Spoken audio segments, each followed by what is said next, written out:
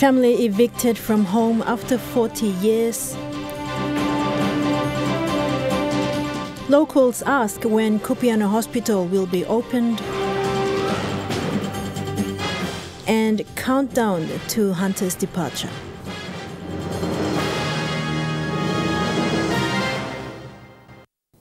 Good evening and welcome. This is Thursday's news. I'm Kilawani. Concerns have been raised on how soon the newly constructed Abao District Hospital at Kupiano in Central Province will be opened.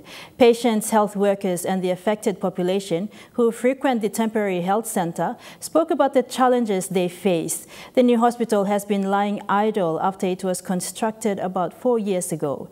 Dennis Orere reports. Effective health service delivery in the rural areas of Papua New Guinea has always been a concern since the country's independence. In a recent interview with EMTV News, former Health Minister, Health Secretary and a medical doctor by profession, Sepuka Temu, who is Abao MP, said although there have been heavy criticism of the country's health system, it is not substandard and is one of the best health systems in the Asia-Pacific region. When I was Secretary for Health, my greatest concern was the WHO requirements of dollar per population was not met. $10 WHO recommends that for medical drugs it should equate to $10 per citizen. Abao district in the Central Province has a total land area of more than 7,000 square kilometers, and a significant part of the district are on the coastal areas, which is where the district center Kupiano is also located. Health service delivery in the Abao district has been very challenging, with facilities experiencing shortage of manpower and most facilities lacking required resources for effective service delivery. Abao MP Sepuka Temu, who is in his 4th term in Parliament and has lately been facing a leadership tribunal, acknowledged the challenges that the district faces in terms of infrastructure development, saying there are efforts being made to address some of the challenges. Our problem mainly is in the Aroma Coast. The Paramana 8 post is not working very well because the 8 post orderly left. And then when we build a Mapa one, they removed it because of land disputes. And so we are now negotiating with the United States, where they have a mission station near the Wagula Oval on this side. So they have agreed that they will provide land for us to build a major health center there. The former Kupiano Health Center was demolished some years ago to enable a new state-of-the-art district hospital to be built to better serve the affected population. This was through the Oil Search Tax Credit Scheme. Thanks to the National Planning, which manages the tax credit scheme, I was able to, for 4 years, I was able to successfully negotiate Oil Search Tax Credit Scheme to build our hospital. And building under the fund that the Oil Search Tax Credit Scheme provided is now basically doing the final finishing touches right now. However, the new district hospital is yet to be opened for service, with the Abao MP saying during the recent interview that it is expected to be opened in the first quarter of this year.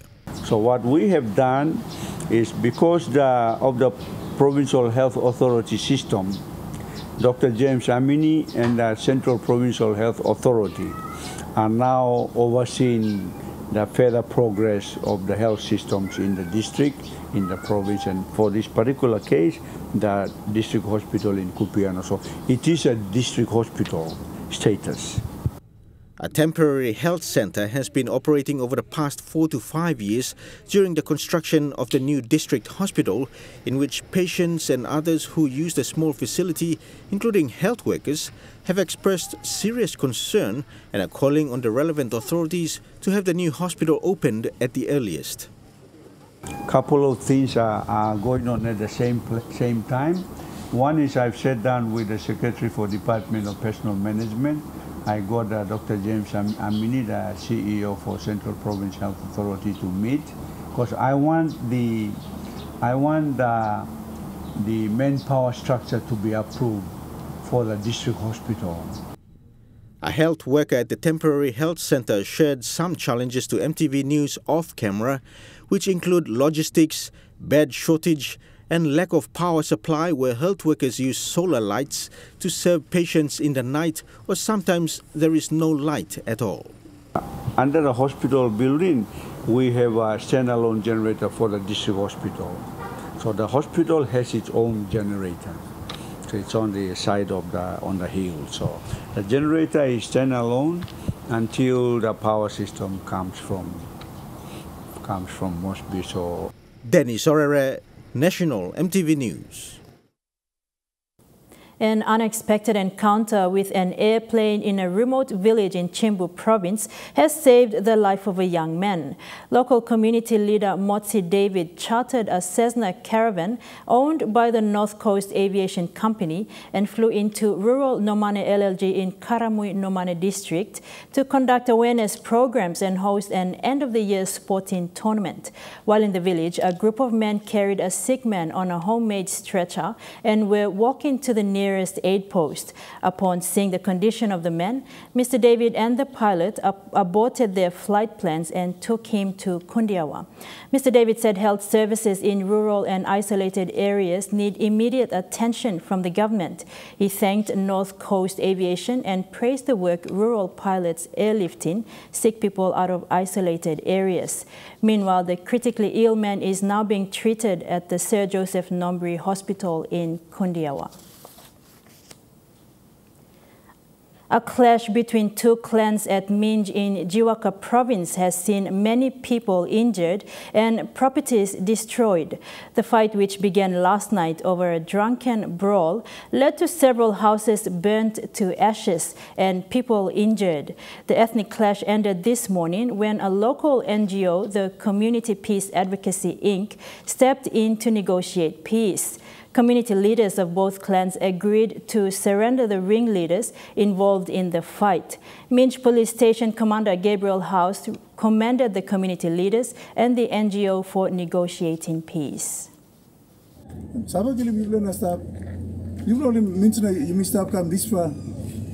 the young leader come by take it to the next level. You missed up so. Me one bill work one time. Talk me, give me talk by me work one time. Partnership in policing. Lama social policeman.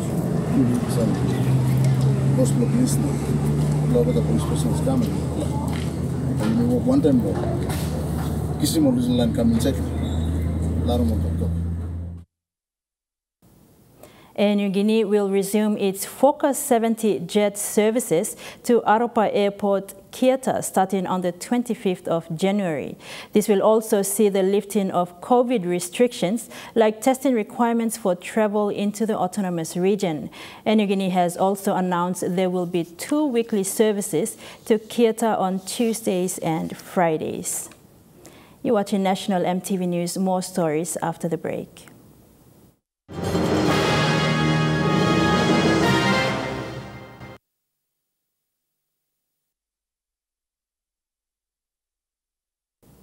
Welcome back to the news. A 78-year-old man from Central Province has been forcefully evicted by the National Housing Corporation. Henry Bono has been residing at Hohola 3 along Silkwood Street in their family home for over 40 years. The family has been locked out of their home for the second day, while it is understood new tenants are waiting to occupy the home. Henry Mora Bono of Domar village in Abau district of Central Province was forcefully evicted by the National Housing Corporation yesterday. According to the Bono family, officers from NHC arrived around 3 p.m. with the presence of police to execute an eviction notice of non-payment of rental arrears. My grandfather here is currently 78 years old. He got this property in 1978, and we've been living in this home for almost 45 years. So what happened yesterday was inhuman. So we've been staying outside here since yesterday. This is my grandfather. He hasn't been working, he's disabled. The Bono family were shocked to witness this, as the family had approached NHC in December last year after the final 24-hour notice to vacate was served on the family during the Christmas period. However, the Bono family says attempts were made to settle half of the areas after securing money with the intent to pay off the remaining balance through fortnightly installments, but were refused. We tried our very best to do some payments, but he hesitated. While he came yesterday, he also brought in the new tenant as well. That's against the policy, housing corporation policy, as I know.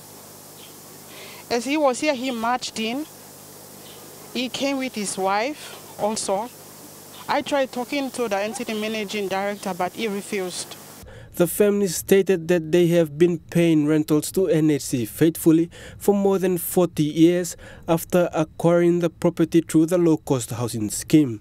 The family entered into a tenancy agreement signed on the 14th of May 1978 with NHC. This old man has been bedridden and is disabled. He's been living all his life, staying on the bed like this. That was his first time that we brought him outside. He never been outside, he has been lying there. Henry Bono left formal employment as a building contractor in 2014 after seriously injuring his right leg. Since then, the tenancy was formally changed to his youngest daughter. I'm the youngest daughter of my daddy, and I started paying the rent in 2015, and I stopped in the last 3 years due to some financial challenges. That's the reason I stopped paying. New Generation Papua Besena Chairman Peter Sem, who represents the Papuan region to address such issues, described the eviction as inhumane and wants this issue to be sorted out. And this is a classic example. I witnessed the eviction yesterday. I was here, and I noticed the officers that executed the eviction notice were more from the Highlands region. Majority of the officers that were here were from the Highlands region. There's probably 1 or 2 were probably coastal or New Guinea Islands. Now, we're not going to sit back and watch this go on. The action they took yesterday, was inhuman. There is this old man in his house on his sick bed. They walk in, they remove everything, and they ask him to move out of the house. The family are now appealing to the National Housing Corporation Managing Director, Housing Minister Mosby Northwest MP, and NCD Governor to intervene and look into this matter. Podivai, National EMTV News. Prime Minister James Marape recently paid tribute to the great work of the Lutheran Church in the development of PNG. He gave a keynote address during the 33rd Synod gathering recently. He said churches complement the work of the government by bringing services to people in rural areas. Jamie Haro reports. In a message that spelled strongly of the uniting force of Christianity and the contribution of churches in PNG, Prime Minister James Marape acknowledged the work of the Evangelical Lutheran Church of PNG and all churches in the country. He made these remarks during the third day of the 33rd Synod before delegates of the 17 districts of ELC PNG. Being a son of a church missionary, Pierre Marape paid homage to missionaries who ran ahead of government workers who bring churches good news along with services such as education and health. Before there was a government worker in many parts of our country, the missionaries walked the length and breadth of our country, not for money, fame, or personal earthly prosperity, but they walked in purity of love for service to humanity, because they were serving the author of love, and that is Jesus Christ, the maker and king and creator of the universe. He said with a new generation of leaders coming into office, the government is now working out policies to move the country more in line with the ideals of Christianity. The Prime Minister stated that it is only fitting and right to give respect where it is due.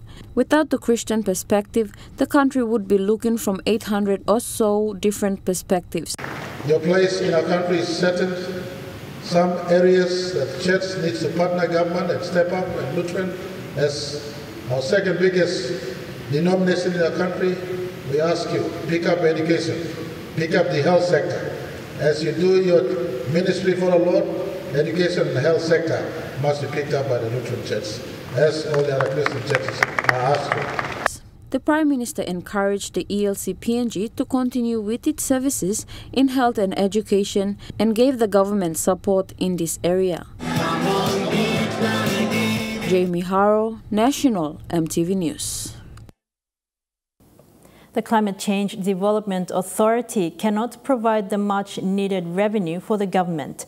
Speaking to the media recently, CCDA Acting Managing Director William Lakine says the PNG Forest Authority and the National Fisheries Authority are currently the largest revenue earner for the government. However, the forestry sector will be affected through the government's directive to ban all export of round logs by 2030. On the other hand, banning the export of round logs means conserving the forests. National Fisheries Authority is another big revenue earner for the government. National Forest Authority, through the export of log, is the major government revenue owner. Why is the government trying to ban the logging operations by 2030? So what this government is saying is that can climate change prove to this government that you can provide that alternative revenue? And we are telling the government that we will provide that revenue, 60 million per annum, which National Forest Authority collects it. We will provide more than 60 million.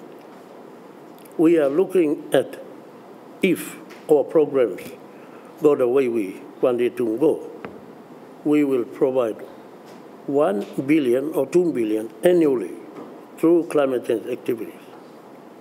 And that's where we are trying to prove to the government that given the assistance of NITE, similar programs, we are telling the government that we will provide the alternative revenue, and we will provide more than that. Central Province Governor Robert Agarobe visited Koitaki in the mountains of Sogeri in the Karikuheri district yesterday. He officially launched the grading and graveling of the roads from Koitaki through to the village of Doe. This project is part of plans to promote agriculture, tourism and sports by linking roads in the Central Province. Over the past years, locals have been struggling to have access to proper roads in the Hiri-Koyari LLG as many live in the rural areas. On Wednesday, Central Governor Robert Agarobe and his team visited Koitaki, situated in the LLG, to officially launch the road project from the area leading into Doe. The governor said it is a national road known as the Hubert Murray Highway, but less has been done by the government to link the road into the villages, therefore have sought to help the locals with the project through provincial funding. Governor Agarobe said the project is currently in the stages of grading and graveling, as it will help provide easy road access to cultivate agricultural activities. All get a line now, you know, roles the responsibility block one or government structure stuff. Also, na mi talk, no road blow me. But another policy na plan block province. Me talk, me think driving economy. Also, na me creating this like call him the smart central plan. You know, time blow work hard, time blow you head na work, think good na work. So me block creating smart central plan. Na aim is a plan lo driving economy blow me. All get a man now diplomas involved lo driving economy. No got one man but sit down and play cast. Time lo work lo ground.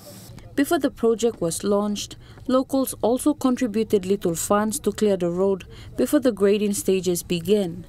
According to community representative Tom Tiki, this road has been a major concern for the locals. However, with the governor's help, they are grateful for the project moving forward. But now you see it up in the gold league now and working more possibility, Lord. So I think this road has been stopped long time. You just have a strip this road. Pre-independent, this is economic road. Currently, the road project is being handled by the Department of Works, Central Province. Jamie Harrow, National EMTV News. And now looking at the Nest Fund market report, the kina closed unchanged at $0.2850 in the interbank market. At Bank South Pacific, your kina is buying $0.2775 $0.3770 Australian dollars, $0.2346 euro, and 31.23 Japanese yen. Looking at commodity prices at New York close, gold is trading higher, coffee, cocoa, and copra closed higher, crude oil is trading higher, palm oil closed higher, and copper closed the day lower. And on the stock market, the Dow Jones closed higher, the ASX 200 is trading higher, and the All Ordinaries is trading higher. This is Thursday's news. Trukai Sports is next. Stay tuned for the details.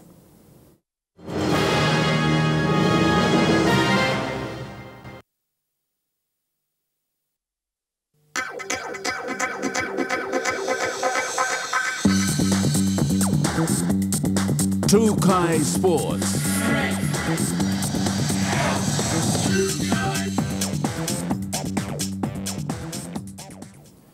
Welcome to Trukai Sports. It's the countdown towards the SP-PNG Hunters' departure to Australia for the 2022 Queensland Hot Plus competition. After the festive season break, the team is back at training defence, the key area of focus.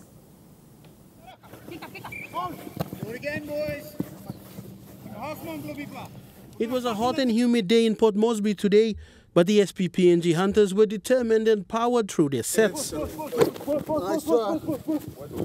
Defense is the priority, with a few tackling drills taking center stage in today's session.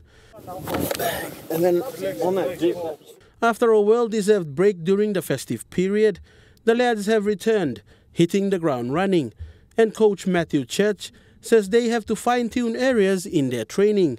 As you've seen today in that session, we want to make sure that we're getting dual contact, so two guys hitting at once so that we can control the ruck. So that's been our main focus, just our core skills, that, and with our attacking stuff is just being more efficient with the ball. Three new players have joined the pre-season training, with Mendy Muruk's duo Nelson Ye and Weza Tenza, with Lay Snakes Tigers forward Junior Rob getting another call-up to the Hunters. Yeah, look, we've been specific in who we've targeted or who we've brought in to the side. Weza comes in as the reigning Digicel hooker of the year. Nelson comes in as the reigning back rower of the year. Junior Rob's been fairly consistent at Digicel Cup level, and I felt like losing a fair bit of experience with Appel, that he could fill the void there in terms of that. Appel Capinius, the Hunters' second rower, had been released by the team's management on disciplinary grounds, and coach Matthew Church says Appel had made some wrong decisions. Appel was made very aware of his mistakes. He makes mistakes last year and mistakes this year. He sat down with all the coaching staff. I don't make decisions just based on myself. We sat down as a whole staff and spoke about why he was being removed from camp. Appel has some stuff that he needs to work on in and around putting the team first. He chose to put himself first on a number of occasions. Capinius was on the radar of some NRL clubs and has missed the opportunity. Which is unfortunate for Appel, because he's highly talented and he was looking at getting scouted by NRL clubs last year. So he's not done himself no favours, but it's a lesson that a young man needs to learn. Some players in the Hunters side had faced disciplinary action in the past and have come back to the team. Coach Matthew Church says he believes in second chances. Everyone deserves a second chance under my watch. Junior's quite aware of his responsibilities and what I expect of him, and if he doesn't want to live up to that, then he won't be a Hunter, and that'll be the final cross. The final team is set to depart the shores of Papua New Guinea towards the end of this month, and the players are closely being monitored using specific criteria. Three things that we look for are how hard they're willing to work every single day, The second thing is how well they prepare for training each day, which means drinking enough water, eating well, sleeping well, and the third thing is how they treat people or how they respond to adversity. So they're the three things that have been judged on in this whole pre-season. All the final documents for travel down to Australia are close to being finalized, with COVID-19 vaccination compulsory for all the players. Fidelis Sukina, Trukai Sports. PNG Rugby Union have their sights set on two major Rugby Sevens tournaments this year and have named train-on squads for both the men's and women's national teams in preparation. PNG Rugby Union have named the train-on squads for both the men's and women's national Rugby Sevens teams, the Pukpuks and the Palais. Both teams will be preparing to take part in the Oceania qualifiers for the 2022 Birmingham Commonwealth Games and the Rugby Sevens World Cup to be held later this year in Brisbane, Australia. The men's team will be coached by former Pukpuk Rugby Sevens and 15s representative Ian Leclerc, while John Larry makes his return as the coach of the women's national sevens team. Both Pukpuk and Palais Rugby Sevens will eventually be trimmed down to 12-member sides that will travel for international duties. Both train-on squads will head into camp in Port Moresby on Monday, 16th of January. Haksi Lovai, Trukai Sports. And that ends Trukai Sports. The weather report is next. All the details after the break. Trukai Sports.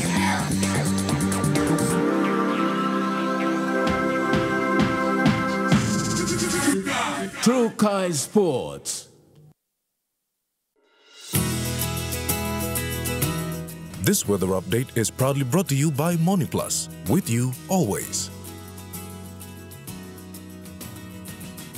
Weather forecast for tonight and tomorrow: southern region, Port Moresby and Kerma, partly cloudy with chances of patchy showers. Popondetta mostly cloudy with some rain showers and possible thunderstorms. Daru partly cloudy with a shower or two. Alotau partly cloudy. For the Momase region, Ley partly cloudy with chances of brief showers.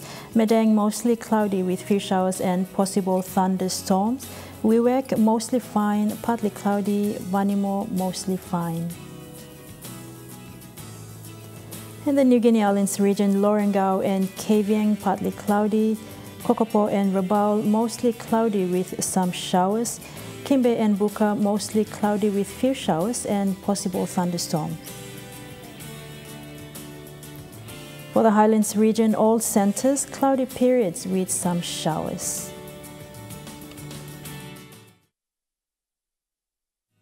The weather update was proudly brought to you by MoniPlus, with you always. Before we go, an update on our story tonight regarding the eviction of a family from their home. National Housing Corporation Managing Director Henry Mokono will respond to the eviction exercise tomorrow. It is also noted that NHC says evictions are normal businesses and it is only evoked when all normal administrative process, such as notices, are fully exhausted. And that's the way it is this Thursday, 13th of January 2022. From the entire news team, have a pleasant evening. Bye for now.